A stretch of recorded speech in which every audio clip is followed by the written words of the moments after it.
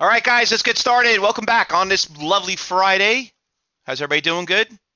All good, everybody? Good to see you, Michael. Good to see you, Grant, Chuck, everybody. Kathleen, Brian, Lita. Everybody else, let's get ready for a nice little excited Friday. First of all, we know what we expect on Fridays, right? It's not usually the greatest day. It's the weekend, but we got no holidays coming up. So, this is hump day. This is that time of the year. Remember, September, October, or November are personally the best months of the year to trade. And listen, you guys been here for a long time, and I told you back, if you were a student back in July or in August, and we had a couple of good days. I'm like, yeah, wait till you see the list that we get around September, October, November.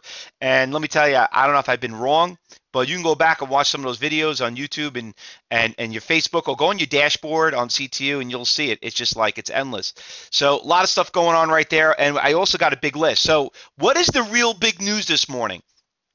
The real big news is this: brick and mortars retail stocks are getting crushed. Crushed. I mean, like, really bad. Okay, so we'll talk a little bit about them. You could see them all here in the big losers. You got LI Bean, you got Gap, you got, what else you got? You got Levi's, you got Macy's. They're all taking big hits. So it could be a good short day, but even though the market's kind of like us down 41 points right now. All right, but there are a couple of good stocks. Remember, that is personally second protocol. But before we do that and start going through the watch list and talking about what's moving, like the BNGO that we did great on, that went from $1 to about 450. Looks like she's moving again. Let's look at some other stocks and talk about what happened yesterday. Because, yesterday afternoon was actually a pretty good afternoon. I just had Josh. We always have our morning meeting. And about stocks, how everybody did and everything, and a couple of good things we talked about. First of all, the Crohn's was actually a really good stock. We did really well with that one in the morning hours. Let me just fix my time zone here again. All right, so you can see that stock really came right out of the gate in pre-market and just tanked from 1060, and even if you chased it right around here around 10 o'clock, it still went from 920 down to around 860, and it came back a little bit. So Crohn's was actually a really, really fun stock. It was on the watch list yesterday. That one did really well. The TEVA was also awesome.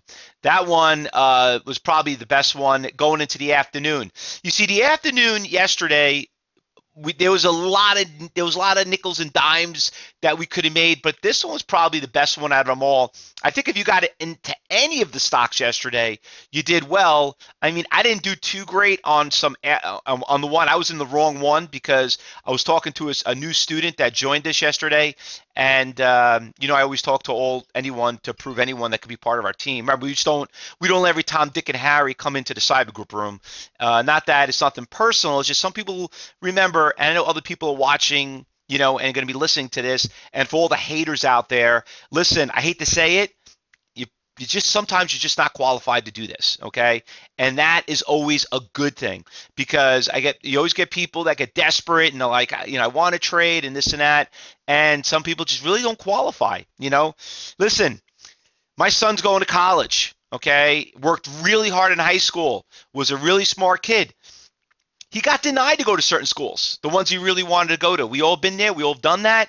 It just happens, And then there's the desperate schools that, hey, what do you need to go there? Come to us. And it's not always the same. And we all know the difference between, a Harvard and, a community school. Nothing wrong with it.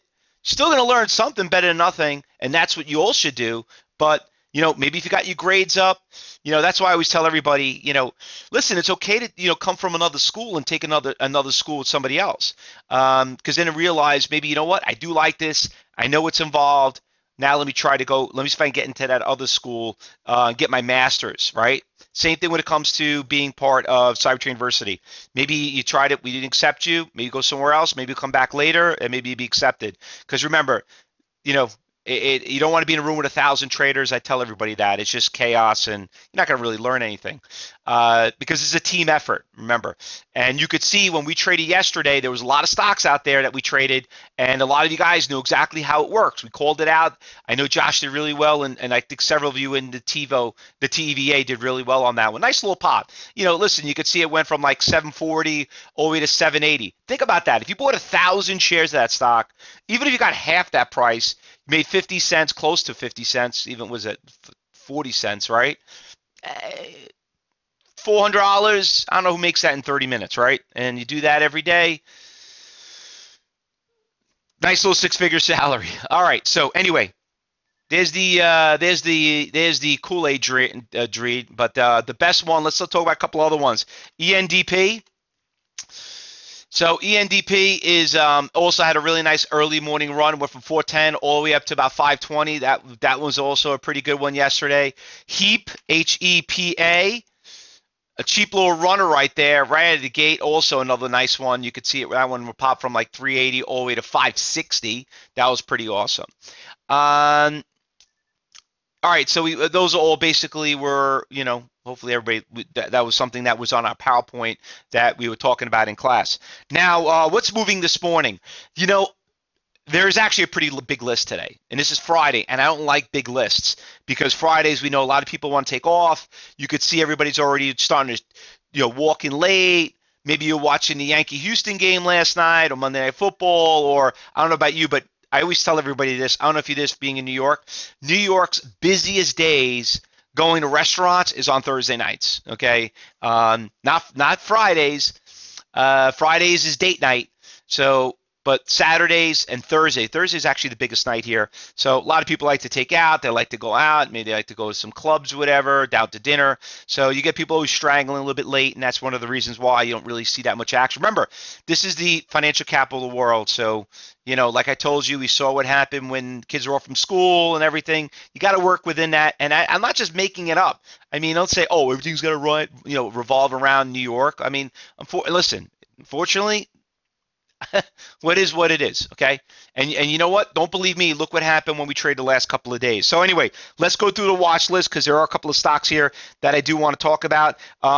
There, unfortunately, is going to be some expensive ones, which I'm not a fan of, but I want to talk about them and bring them up. Let's start with the bingo. BNGO. So BNGO, we traded this stock. We all remember this one last week. Actually, this week. Stock went from $1 all the way to $4. A huge winner for us. We made a lot of money on this stock.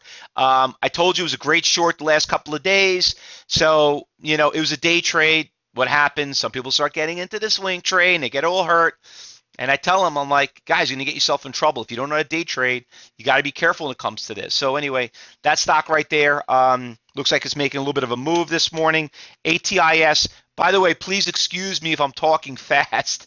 I know we only got 15 minutes before the market opens up, so I want to get ready for the open. That's why. This one also up 64%. This stock's been moving really, really nicely, the ATIS. You could see it from yesterday. It had a really good after-hour close.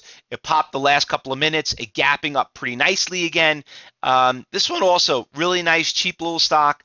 It looks like it's testing its resistance levels. It's up around here, 280. I mean, that is a pretty substantial pop from where it started and where it's at. I mean, it backed off a lot, but iceberg orders everywhere. Look at the level 3. Look at the matrix right there. Just orders everywhere from every ECN. So that's kind of pretty easy to follow. CLIR. All right, another very inexpensive stock. It's up 28%, 300,000 shares. Got a little bit of Fausto flag right there. That one doesn't look too bad also. NVTR, another one we're going to keep an eye on this morning. The stock was a $10 stock. You can see it. It's been taking a very, very big hit. To me, it looks like a nice little level 1 stock. Spread looks big right now. So I would wait till the market open right now. It's got some supports. I'm seeing a lot of buyers right there, right around the 65. You can see them right here. I see him on the map, on the book map, but $155, not bad right there. All right, expensive stocks. All right, before we do that, let's just talk about the ENDP. We got that one. I like that one a lot. Listen, ROKU's been a great swing trade. Been a great swing trade. A lot of us own it. I own it still at $117. Wish I had more shares than I would like, but a little expensive. It's doing great. Ben was, we were talking about, remember Ben was talking about in class, that was big news what happened with Apple with this one, making a huge comeback, 180 down to 100 in less than a month. Stock's making a really, really, really comeback. Expensive. You got to be a level 5 trader, but so far this has been a really, really nice move.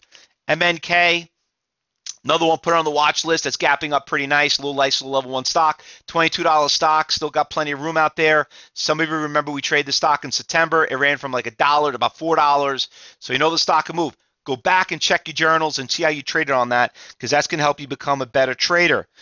All right, expensive. KSU. KSU is breaking higher highs. We all know about higher highs. We learned this in class. Some people thought ROKU was a good, when it broke 100, went to 120. Look, it went to 180. So this one, I would keep a very close eye on it also. If you're an advanced level 5 trader, it's breaking all-time highs. Got a little bit of Fausto flag. And then last not but least, but we were talking about all these companies obviously came out earnings after hours, but brick and mortar is getting crushed, dude. Look at this. GIL down 34%. Still probably looks like a short, breaking all-time lows. LB, okay, another one, taking a big hit, down 6%. You know, could be a nice little short right here. What else we got? Macy's. Macy's had such a nice little run, not really doing too well, coming down, testing some major support levels. Let me tell you, if this stock breaks that $14 price range, the stock is finished. Okay, so I mean, we don't know where the bottom is on that. Just follow the money, guys. And then Levi's, another one taking a little bit of a hit, coming back. Remember, everything trickles down to everything else. So even though these companies maybe did not come out with earnings, they're all looking at what everybody else is doing. Remember, it's all about the industry. Listen, we learned how to trade the industries when it came to pot stocks. We learned how to trade the industry of the financial crisis. Some of you have been through the crisis of the shipping stocks, tanker stocks. You know, now we're looking maybe a little bit of a crisis right now on the brick and mortars. All right, I'm telling you, Amazon is really hurting people. You know what I mean?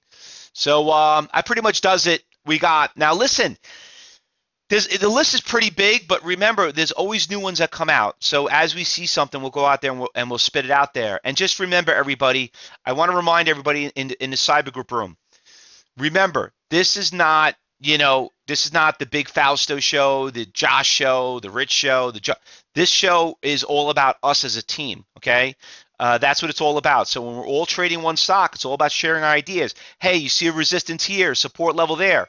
And also keep the bragging down. Remember, we only brag on points. We don't brag on dollar amounts. We don't want to discourage all the new traders. That's what it comes down to. My phone is serious. Think I'm talking to her. All right, guys, listen, good luck today. Happy trading. Let's make some money. And I'll see you back at 2:30. One last thing before we go. I forgot to mention, reminder, phase 1. Remember, this is just a trading class you're in. Teaching is in a totally different class. Classes start on Monday, okay? So don't forget, it's not going to be on Tuesday. It's going to be on Monday. And then I will be on NASDAQ broadcasting on their show. I'll send everybody an email if you guys want to watch it. That'll be on Tuesday. All right, guys. Good luck, everyone. Happy trading, and we'll see you back for the afternoon meeting. And we'll start commentating about less than 10 minutes going into this open. Good luck, everyone.